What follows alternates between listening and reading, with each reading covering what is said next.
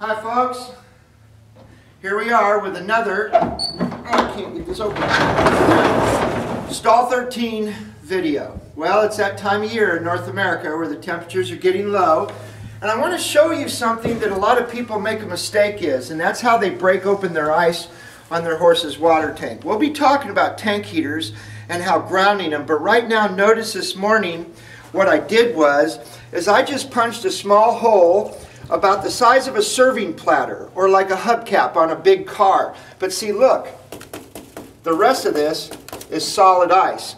Now a lot of people are under the impression that if you have an open area of water right here that's large enough for a horse to stick their nose through, that that's sufficient for a horse to drink.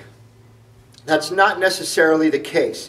If you're going to take a few minutes to punch a hole like this, why not just take literally less than a minute or two to punch a hole and get rid of all the ice on the entire tank? Well, I need to get some things to do this with, so just hold on a second.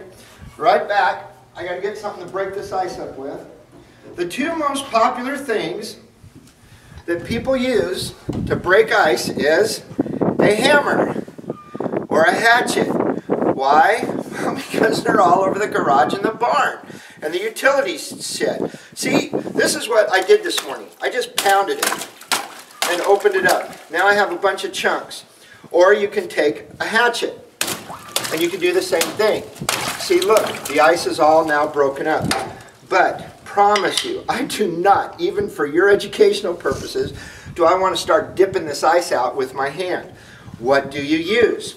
Well, believe it or not, you can use things like butterfly nets or something else that's around the barn that actually works. And by the way, I am famous for using things that are other than what the manufacturer intended to use. Use a rake. See, look, this is just a regular rake. You put your rake in and you start bailing the ice out. The more ice that you remove from this tank, the harder it is for the cold weather, wherever you are, to ice this tank over. Now, why is this important to get all this ice out if we had an opening that was literally 2 to 3 times bigger than what a horse's nose and face is? I'm going to explain that to you why. Okay, in the summertime, horses would rather drink water that is cool and refreshing. In the wintertime, a horse, see how nice and open this is?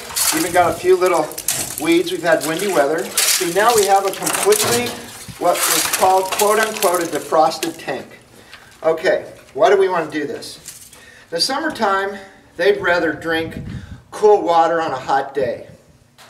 In the wintertime, they'd rather drink warm water on a cold day. Whether it's 100 degrees or like today, it's below freezing, a horse requires a certain amount of water every day to digest their food.